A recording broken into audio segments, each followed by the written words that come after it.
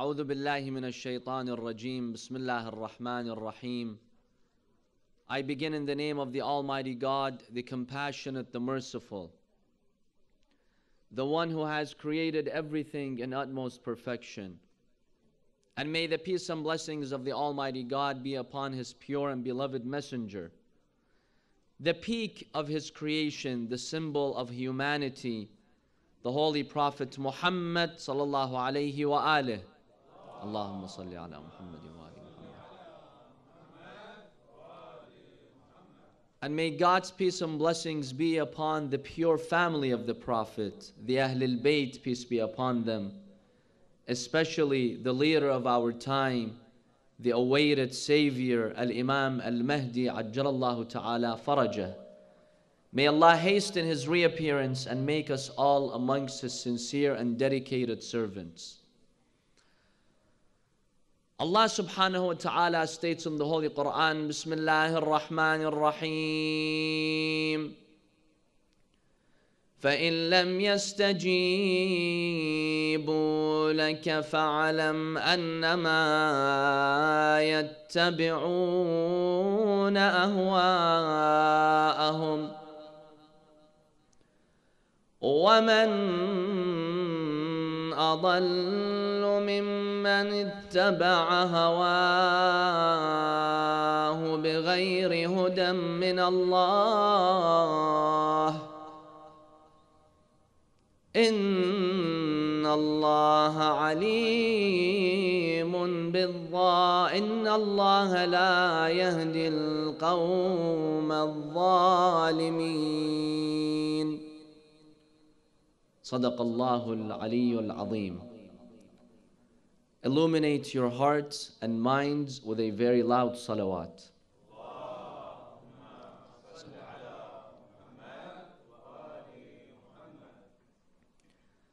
One of the challenges that many of our youth are facing nowadays is the rise of atheism that we are witnessing around the world.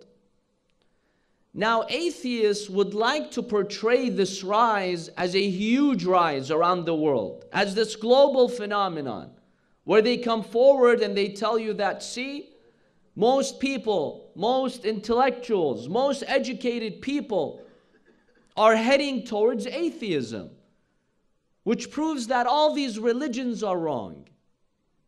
We cannot say that there is a global phenomenon, but to an extent, yes. There is a gradual rise in atheism.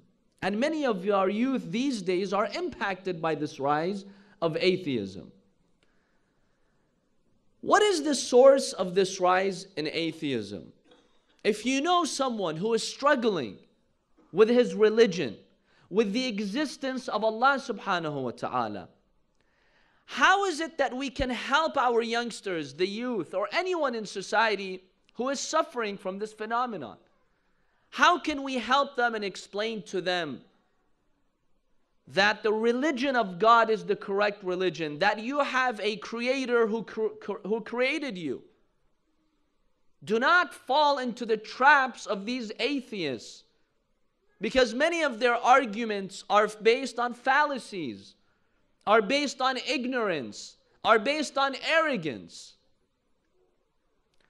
In tonight's discussion, the point is not to simply prove the existence of Allah subhanahu wa ta'ala using scientific evidence, because in past discussions, we have dedicated many points, many arguments in establishing the existence of Allah subhanahu wa ta'ala.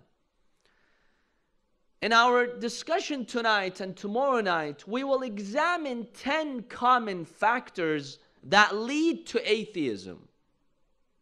What are the most common reasons why people resort to atheism or agnosticism? You see, people are moving away from organized religion. Some people these days are coming forth and doubting the existence of Allah subhanahu wa ta'ala. What are some common reasons or factors that lead many of these people to atheism? Tonight we will discuss and examine 5 of those factors, and by the will of Allah subhanahu wa ta'ala, tomorrow night we'll examine another 5. Let's begin by the first factor, And I believe it is probably the most common factor why people resort to atheism and reject the existence of Allah subhanahu wa ta'ala. Modern science has taught us a lot about the natural world around us. Today, we know much more about how the world works than in the past. So many scientific breakthroughs. Our technology has enabled us to discover fine aspects of this universe which were hidden from us centuries ago, millennia ago. However, despite all of this technological advancements, you see that atheists fail to understand something very important. With all this science and all this knowledge out there, they have failed to realize a very basic fundamental point. And this point is that why is it that the Almighty God has created us? Why are we here? What's the purpose behind this life? Most atheists do not know the answer to this question. They are aimless. They are clueless. They have no clue why they are here in this world. They think some accident happened billions of years ago. Some Big Bang happened coincidentally due to an accident, and that's it. Life on earth also somehow accidentally happened, and they're the result of some accident.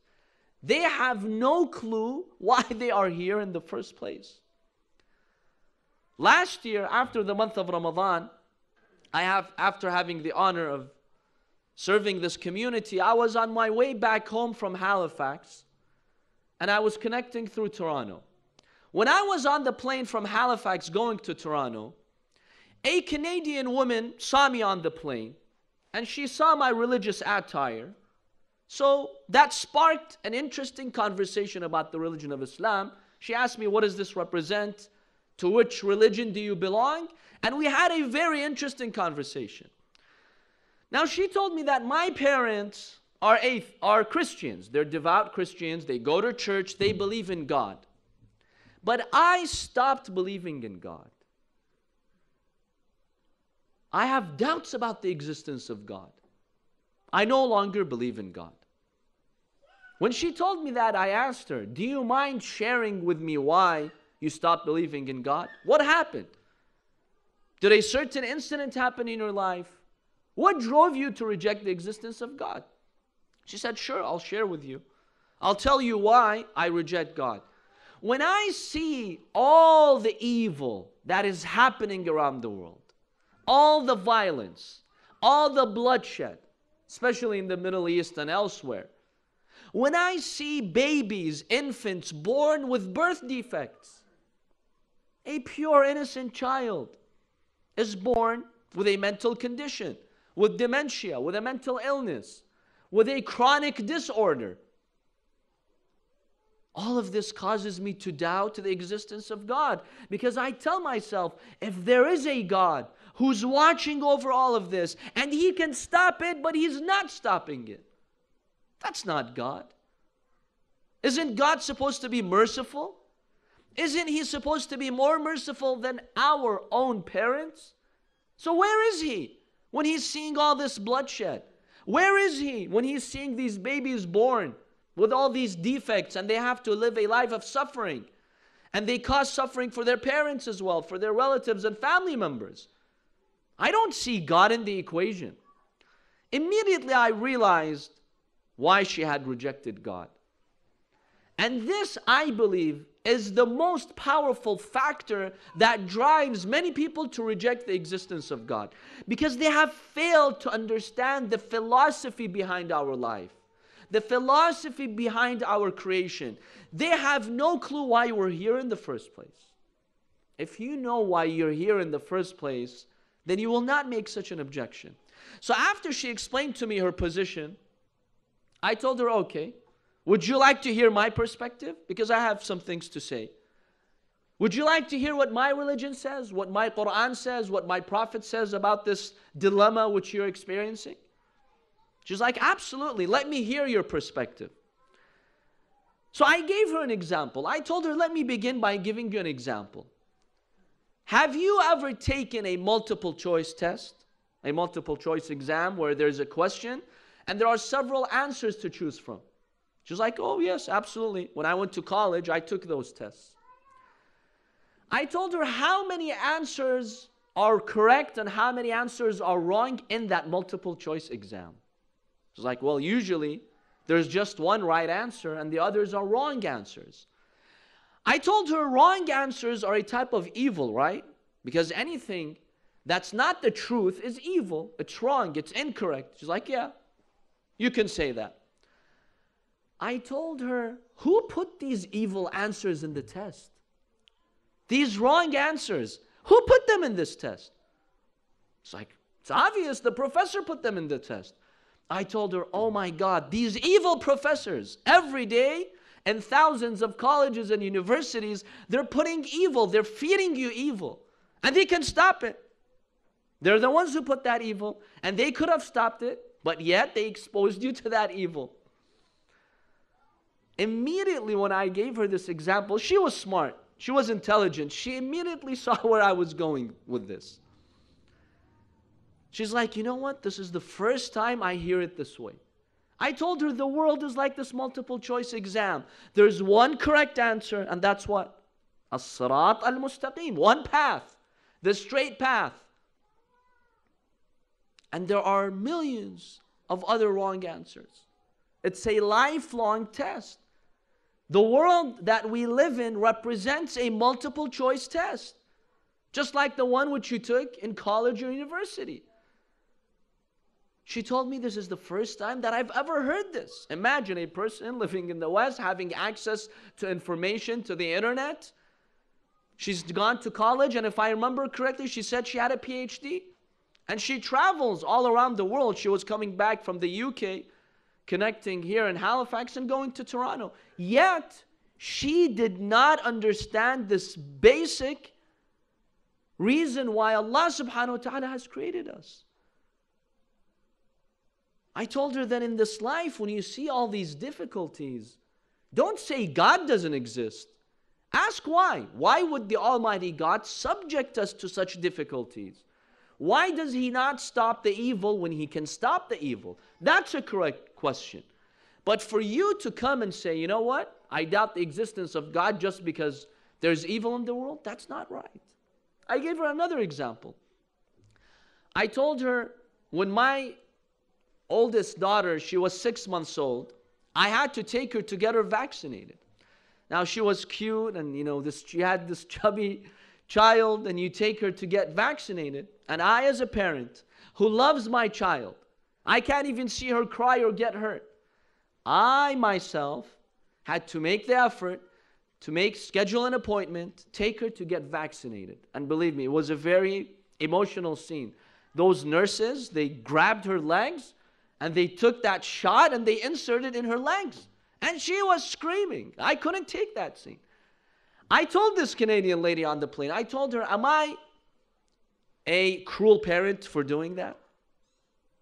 She's like, no, you did the right thing. You're a merciful father.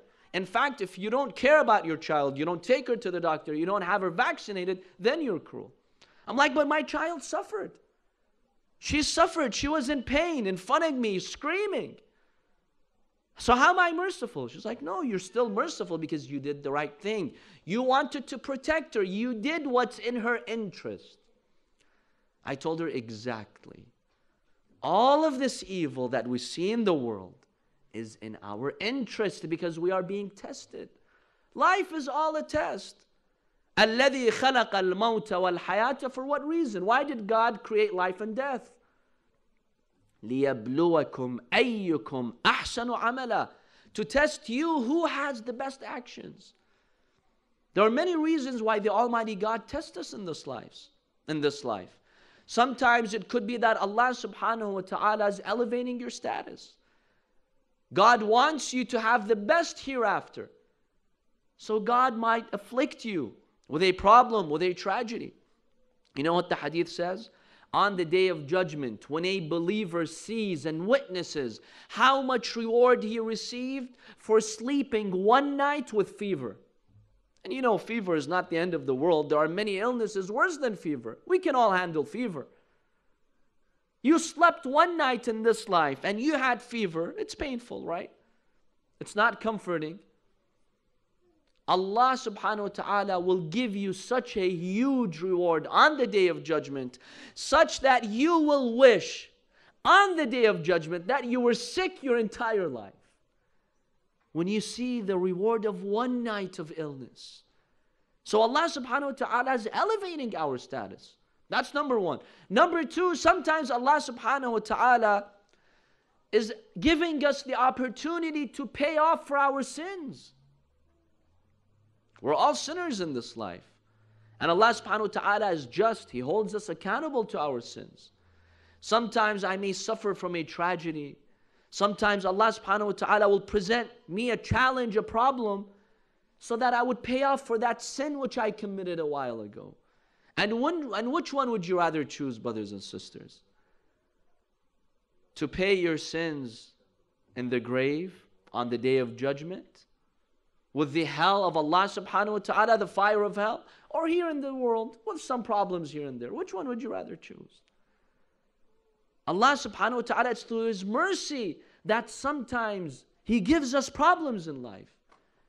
It's so that we can compensate for those sins. We can expiate those sins. That's another reason. A third reason why Allah subhanahu wa ta'ala allows for difficulties, for pain, for suffering to exist is so we can appreciate His blessings. When do you appreciate the rain? Not here in Halifax, because you have rain year round, right? Ask someone from the Middle East and they'll take every drop. Or ask someone in India who's, desperately waiting and anxiously waiting for the monsoon, because you have hundreds of millions of people whose life depends on those rains. Ask them and they'll appreciate the rain. Whenever Allah subhanahu wa ta'ala denies you the rain, then you appreciate it. Whenever Allah subhanahu wa ta'ala denies you your health for one night, then you appreciate the value of your health. We human beings take everything for granted. The minute we're denied and deprived, then we realize what a blessing Allah subhanahu wa ta'ala has given us. Sometimes Allah subhanahu wa ta'ala will throw a problem in your way. Why? So that you can appreciate the blessings you have, so you can use them wisely. Use them appropriately, because most of the blessings Allah subhanahu wa ta'ala has given us, we abuse them. We abuse the intellect God has given us. We abuse the wealth, the health, everything that God has given us. Look at humanity. Oftentimes we abuse the bounties of the Almighty God. Allah subhanahu wa ta'ala, through these problems and difficulties and evil, He's preparing us. He's solidifying our faith. He's preparing us for the hereafter. All this is from the rahmah of Allah subhanahu wa ta'ala. She was mind-boggled when she heard this perspective. She's like, I've never heard this. This is interesting. And it really does make sense. Now I understand why God would create us and allow for evil to exist in our lives. It makes a lot of sense. And then I told her something else, because I know many of these atheists, they're afraid to believe in God. You know why? Because the minute they believe in God, they are told, okay, now you have to go and follow the Pope, because the Pope is the one who represents God. Or now you have to go and follow ISIS, because ISIS, what do? Every time they conduct a terrorist act, they mention God's name. And this scares many atheists. Like, you know what? I don't want to have anything to do with this God whom the Pope follows, or ISIS follows, or whoever follows. So I told her, I understand you have this concern, but let me tell you, the Pope does not claim God. He does not own God. Neither does ISIS, neither does anyone else in this world. Allah subhanahu wa ta'ala is closer to you than your own jugular vein. And let me give you an example. If you want to discover and find out where God is, because you think God is distant, He's far away, He's detached from my life. Let me give you an example. We were on the plane, so going from Halifax to Toronto. I told her, imagine, God forbid, right now, we run into turbulent weather, and let's say, God forbid, something happens with the plane, and the plane is diving down. We only have a few seconds. Do you feel deep down in your heart that you have hope in this powerful supernatural power and this force which can help you? Do you feel that or no? She thought for a moment. She's like, yes, I can feel that. If I was told right now the plane is going to crash and these are your final moments, you're going to die, I have hope in a divine being who can save me. I told her that's Allah subhanahu wa ta'ala. You don't need to go far. Trust me, you don't need to go to any pope or any person to know who God is. God is right there in your fitrah, in your nature, in your heart. Allah subhanahu wa ta'ala has created the fitrah for you. So you can always find Him. She was puzzled at this example. She's like, where did you get this from? I told her from the Holy Quran. Back then there weren't planes. So the Quran did not use the example of the plane. The Holy Quran used the example of what? A ship. The Quran gives us the example of a ship where people who don't believe in God or they ascribe partners to God, they're on a ship. As the ship is about to drown, they turn to God. They find Allah. دعوا الله مخلصين له الدين. But then what happens? فَلَمَّا نَجَّاهُمْ إِلَى الْبَرِّ. When Allah gives them survival and He saves them to the land, what do? They go back to their old ways. I told her the Quran mentions this example. The moment where you're now certain you're going to die, you have this hope in a creator, and that's Allah subhanahu wa ta'ala. And finally, at the end of the conversation, I mentioned to her an argument which Al-Imam Al-Sadiq alayhi salam used with one of the leading atheists of his time. The Imam alayhi salam presented to him all the arguments, but he was stubborn, he rejected. The Imam told him one thing. He told him, look, imagine that you're right and there is no God, which is not true, but let's just say, for the sake of argument, that there is no God. I lived an entire life worshiping God, fulfilling my religious obligations, and you lived your life rejecting God. At the end, when we die, and let's say there is no God, what happens to us? That's it. We die, we're annihilated, we no longer have any existence, we become dust, we become part of the ground. Is there any difference between you and I? Is there any difference? At the end, we're the same. Even if I spent my entire life worshiping God, now I've become dust, and now you're dust. So, you have no leverage over me. You have nothing that distinguishes you from me, right? She's like, yeah, that's correct. The Imam alayhi salam then tells that atheist, and I was using the same argument with this atheist on the plane. Then the Imam told the atheist, however, if there is a God, imagine there is a God. It's impossible for there to be God. Let's say there's a 1% chance there is a God, okay? It's like, yeah, of course, there's a possibility that there is a God. She admitted that there is a possibility that there is a God. I told her, if there is a God, and I spent my life worshiping God, satisfying God, obeying God, what happens to me? It's like, well, you're supposed to go to paradise, supposedly. I told her, and what happens to the one who did not? Brothers and sisters, Allah is the witness.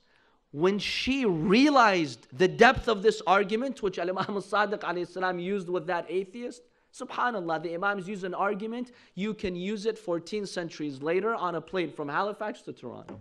This is the miracle of our Imams. The minute I shared with her this argument, she started shaking. It profoundly impacted her. And the tears came down from her eyes. She's like, well, if that's the case, then I'm in deep trouble. Of course, she used another word. I'm in deep trouble.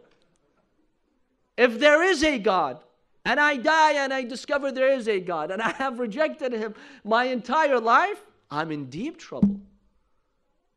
So I told her, then what does your intellect tell you? Right now, what does your intellect tell you? She firmly said this. Remember, we have an atheist woman here.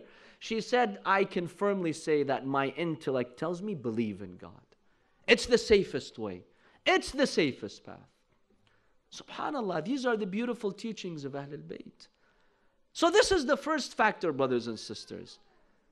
The most important factor that drives some of our youth to reject the existence of Allah subhanahu wa ta'ala, or at least to doubt the existence of God. Because some people, they don't come out and openly say, I reject God. But sometimes they confide in you. Some people come to me, Sayyid, I really have doubts, help me. If you ever see one of our youngsters, a youth, or any person in society, it could be an elderly person, who is struggling with the existence of Allah subhanahu wa ta'ala, realize that this person has not understood why he's been created. He has failed to understand the philosophy behind this life. Once that becomes clear, like this Canadian woman who realized that there's a purpose behind this creation, then everything else will be fine. This is the first factor. The second factor, brothers and sisters, that drives many people to atheism is arrogance. You see, one of the byproducts of our science and technology is arrogance.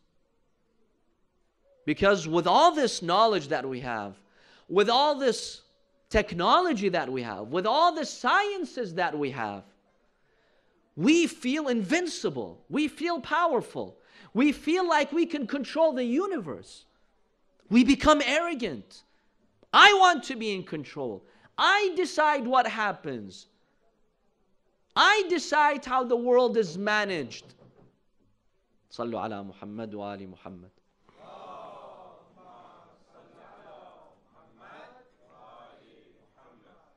And unfortunately, you see many people becoming arrogant. And hence, they reject the existence of Allah subhanahu wa ta'ala. They don't want to submit to the Almighty God. Who is God? Who is this Lord that I have to submit myself to? I'm a strong human being. I have all the science and technology. I don't need to worship God. It's those people in the past who were ignorant, who didn't have all these sciences. They had no clue how the universe was working and running. They needed God to explain a lot of the things which now we can explain through science. I don't need God to explain the world around me. Science is enough. And we see this evil arrogance which destroys the human being and causes the human being to reject Allah subhanahu wa ta'ala. You don't want to submit to God? Look how weak you are. Every single minute, thousands of physical laws are governing you. Can you defy gravity? You can't defy gravity. Now you think you can defy Allah subhanahu wa ta'ala?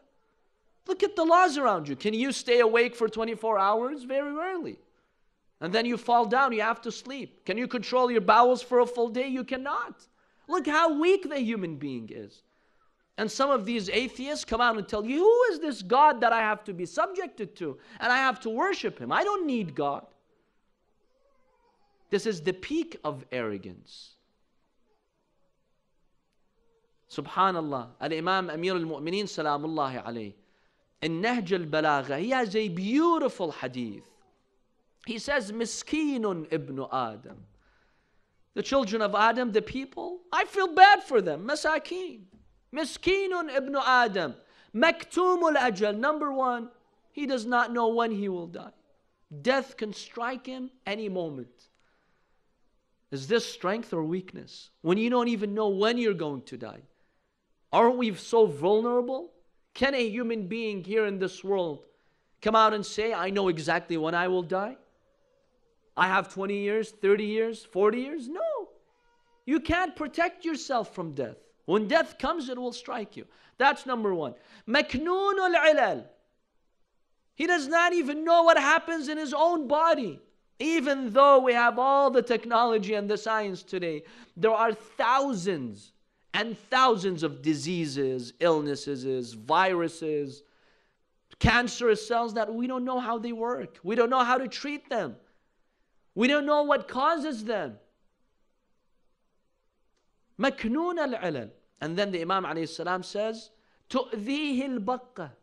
A small mosquito can harass you. Yes, you think you're so strong and tough? A small mosquito can harass you, can make you not sleep well at night. You think you're so strong?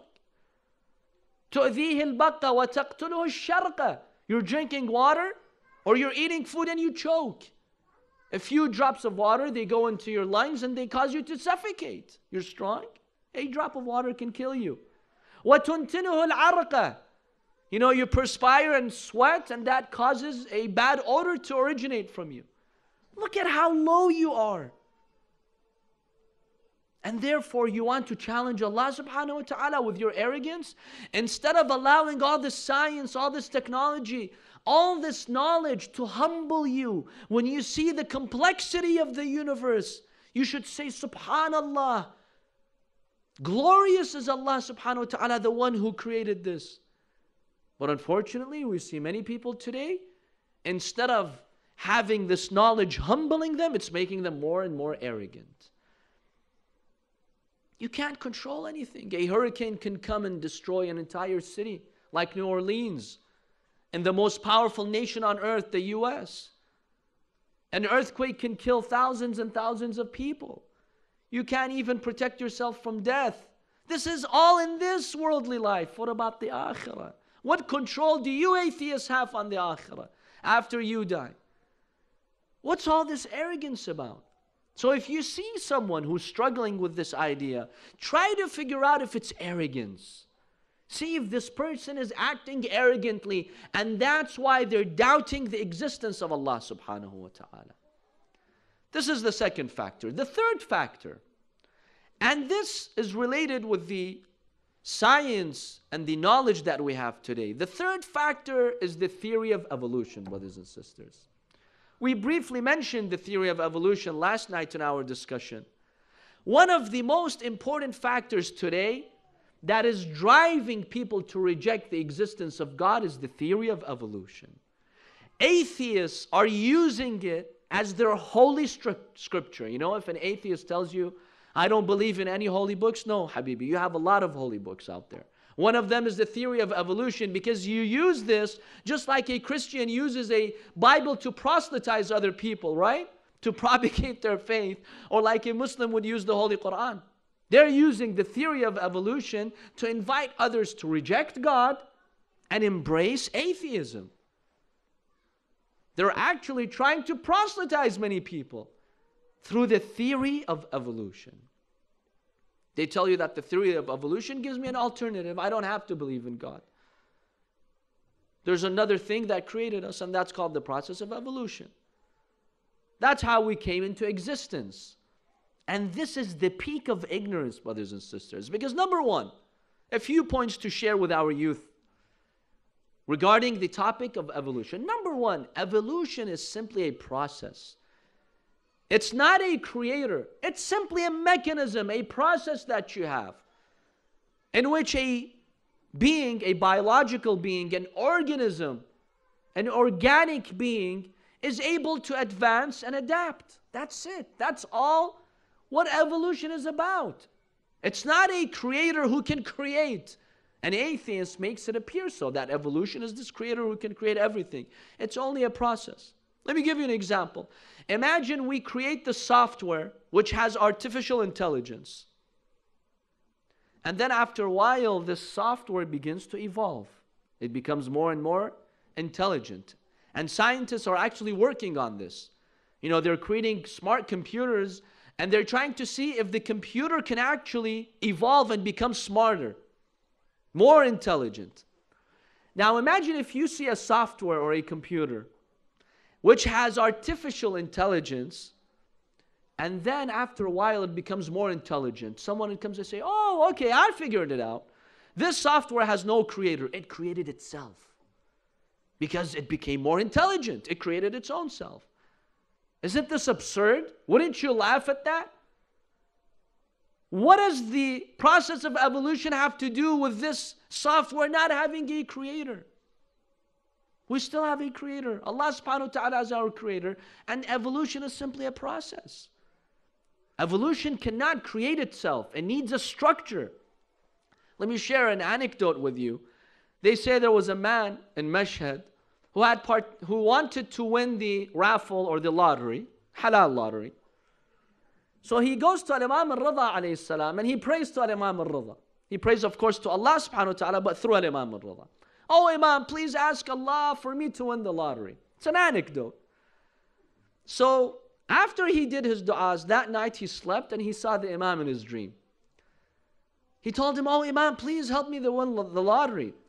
The Imam ﷺ told him in the dream, Habibi, go and buy the lottery ticket first, participate in it, and then I can help you win it.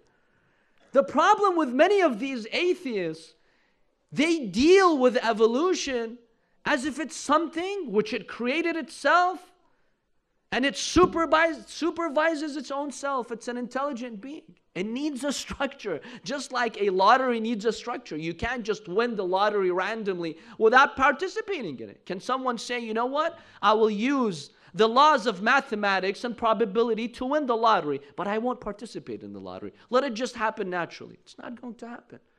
You need a structure. A lottery needs a structure. You need someone who designed the lottery, right? You need someone who made it. It's a system. It cannot create its own self. It's the same with evolution. So that's number one to keep in mind. Number two, some of our youth are asking, you know what, if evolution is proven, then that's if it's proven. Because the way that atheists are talking about evolution, that's not scientific. It's all postulation, brothers and sisters. They have not been able to prove that a kind can change, a kind of species. Yes, within certain species, we have what's called adaptation. A species becomes more advanced, develops features to adapt to the environment. But for one species to turn into another completely different species, evolution has not proven that yet. But assuming that this has been proven, just assuming for the sake of argument, some of our youth are asking, why would God do that? Doesn't this doubt the existence of Allah subhanahu wa ta'ala? If Allah is the all-powerful, and the Quran tells us if He wants something, what does He do? Kun fayakun. Be and it is. Why does Allah subhanahu wa ta'ala use a process of evolution? A few answers here. Number one, Allah subhanahu wa ta'ala teaches us through His actions, and this is from His rahmah. Through His actions, Allah subhanahu wa ta'ala is teaching us that everything has a process. Why did Allah create the universe in 6 stages or days? Why? Some of our scholars, exegetes of the Holy Quran, they say so the human being learns that everything should be in steps. Don't jump and try to achieve something and try to arrive at conclusions. Many people, unfortunately, their life revolves around shortcuts. They want a shortcut to everything. Everything has a process. You have to gradually achieve it.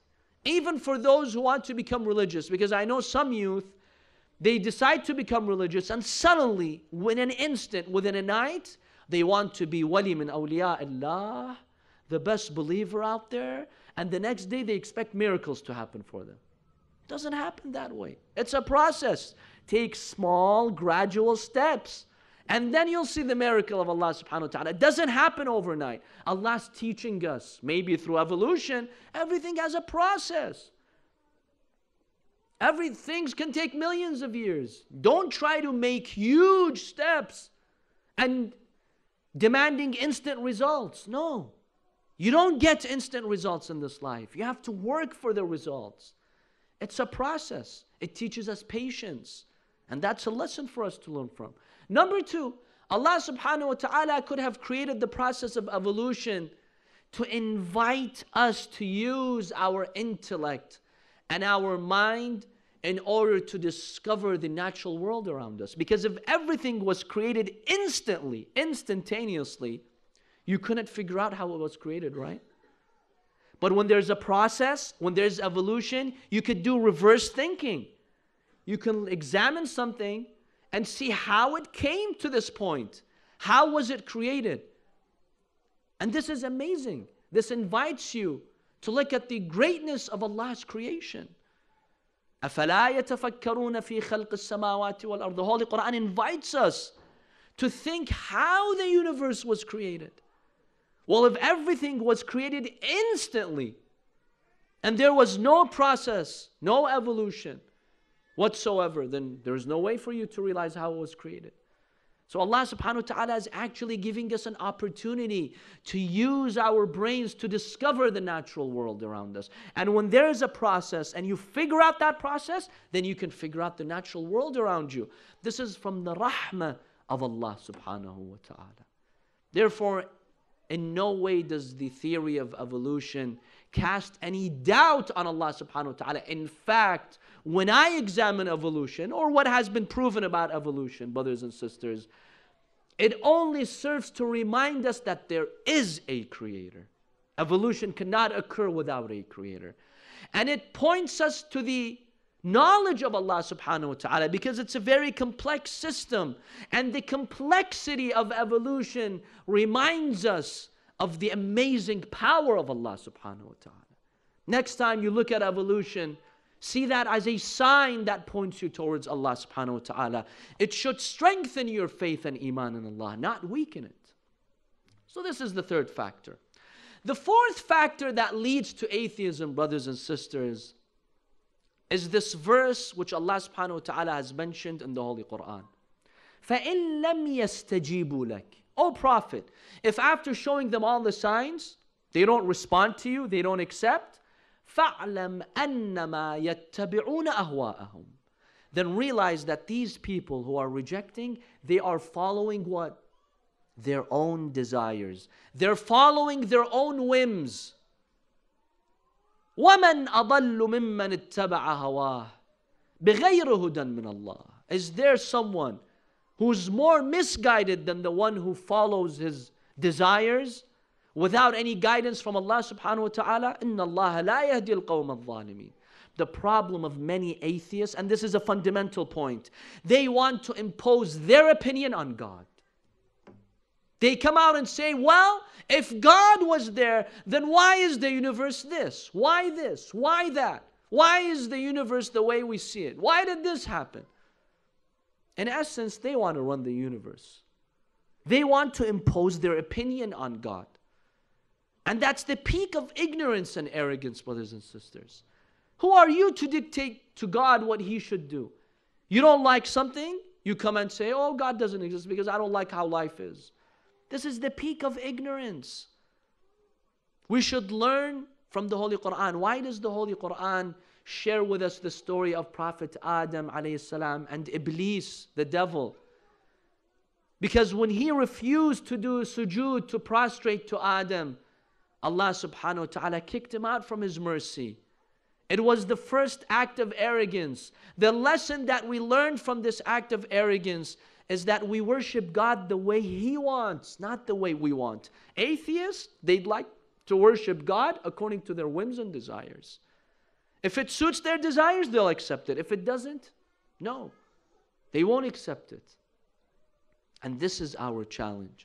Our greatest jihad and challenge, brothers and sisters, is to worship the Almighty Allah the way He wants, not the way we want. Unfortunately, most of us, we pick and choose.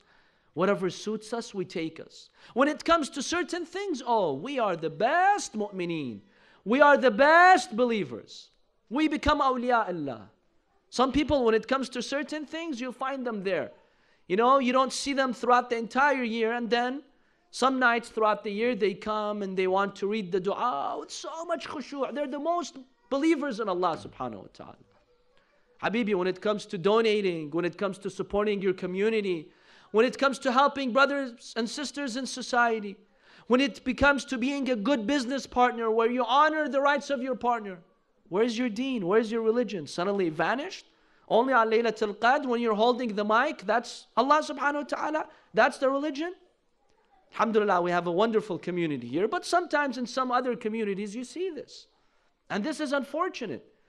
Worship God the way He wants, not the way you want. And these atheists, they want to dictate to God. Look at history, and you'll see, and we'll talk about this tomorrow night, you'll see that the most repressive regimes that came in history were atheistic or communistic regimes. You can't even run your own society. You want to run the universe? You want to teach Allah subhanahu wa ta'ala how to run the universe? So this is the fourth factor.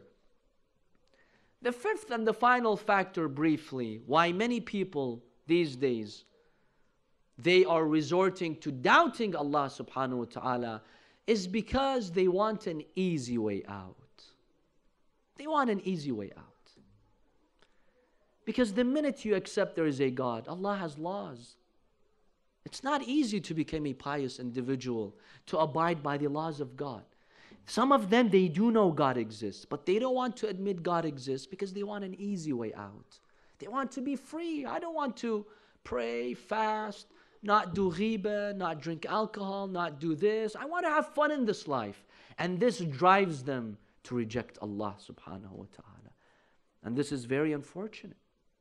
Yes, it's very difficult to be pious. Al-Imam Al-Baqer alayhi salam in one hadith states, Al-Jannatu mahfufatun bil-makarihi was-sabr.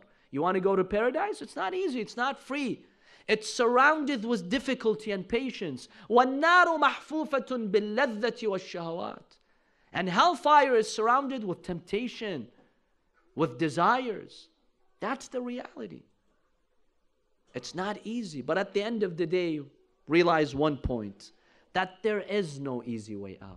Even if you stay an atheist, you think what, Allah subhanahu wa ta'ala will not test you?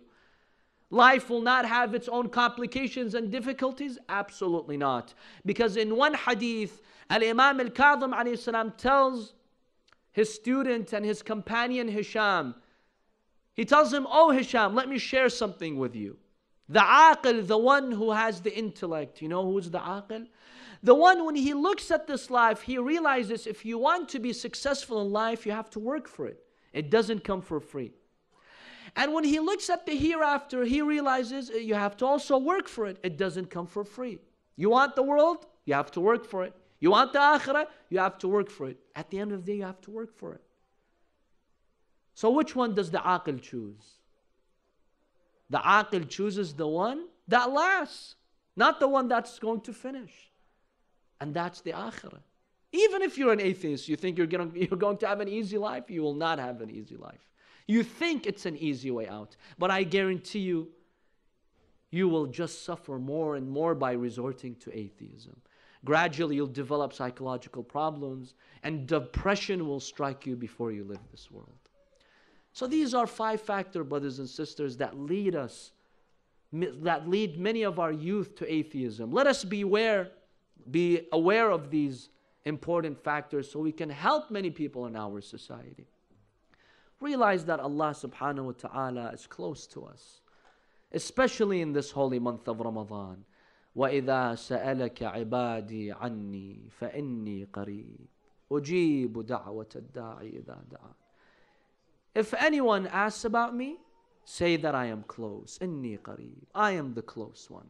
We ask Allah subhanahu wa ta'ala to open our hearts to Him in this holy month. May Allah subhanahu wa ta'ala bless you, brothers and sisters. And let's end with reciting Surah Al-Fatiha for our beloved brother who has passed away, Abu Hassan Sa'adat. Let's recite a loud salawat followed by Surah Al-Fatiha.